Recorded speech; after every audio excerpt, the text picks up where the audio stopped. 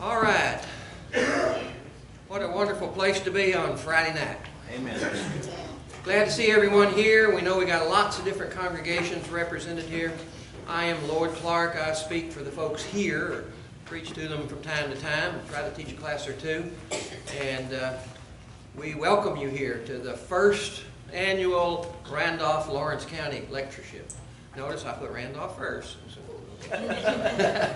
Anyway, we are just amazed at the support we've had from congregations all over the two counties. Amen. I think some 20 different congregations have sent financial support for the newspaper ads that we put in the papers, and from some of the refreshments and things you'll have tomorrow to the programs and things like that. We'll probably have some money left over. That the plan right now is to use that for seed money for next year. So anyway, we welcome you. What will happen? Well, first of all, we'll have two sessions tonight.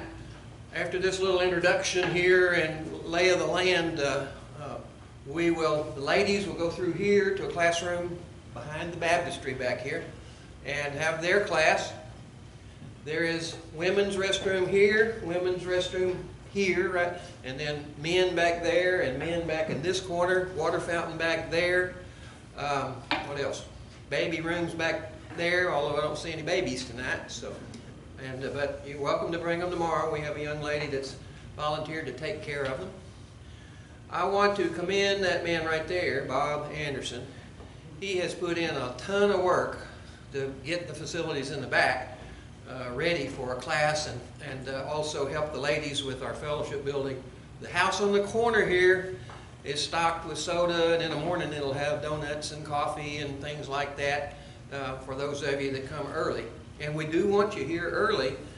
Young Seth Parnell, the new preacher at Portia, is going to speak at 8 o'clock. It'd be nice if there were some people there with their eyes open to listen to him. He's going to speak on zeal, so that might be a little tough at 8 o'clock Saturday morning, but we appreciate it. Let's see. Parking, you can see you can park most anywhere around here. It didn't rain enough to get you stuck anywhere out there, although there is a little puddle over on this side. Park anywhere you'd like. Tomorrow there will be soda and water and coffee and makings for hot chocolate if you want it in the morning over in the building over there. If you want to bring bottled water in here, we have no objection to that because it will be several long sessions. It'll be informal. You can get up and walk out if you need to. And so just come and attend those that you want to attend, and go over there and fellowship in the other building. Now, if we get more than 40 ladies, the ladies will have to go over there because it's a much bigger room than back here. Let's see, what else, Josh? All right. What's going to happen here now? Kenny Townsley from Lynn is going to speak out here for the men, and Jean Willard is going to speak back here. She's from Burdell congregation. Their topic, and the topic for this whole thing, is Jesus' prayer. It's found in John, that his followers might all be one. And I'll steal a little bit from my session in the morning, but you know, he wouldn't have prayed that if it wasn't possible. And so he prayed that we might all be one. And we can do that if we follow the right rule book. And that rule book's in the back of the pews there, and you know, it's the Holy Bible. And so we just need to rightly divide the word, and we'll be ready to go, and we can be one.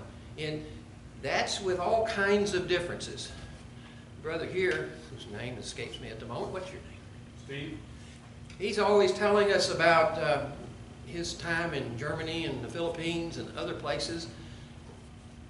People that are Christians are pretty much the same everywhere, aren't they? They all love to sing gospel music. They all love to read and study the Bible, and they all love to fellowship one with another.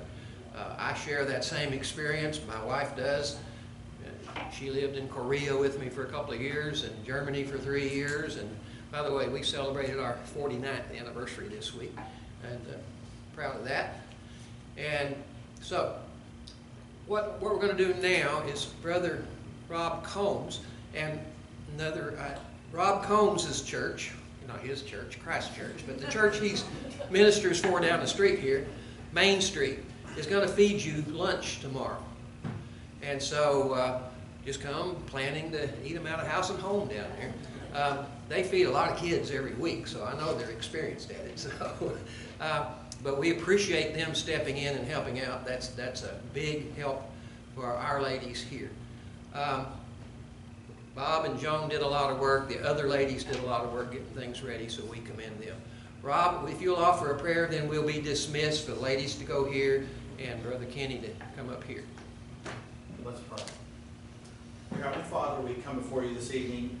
First and foremost, Father, thanking you for this beauty of this day, this time that we can set aside, and Father, the ability to be able to put first things first tonight and to come and to study from your word.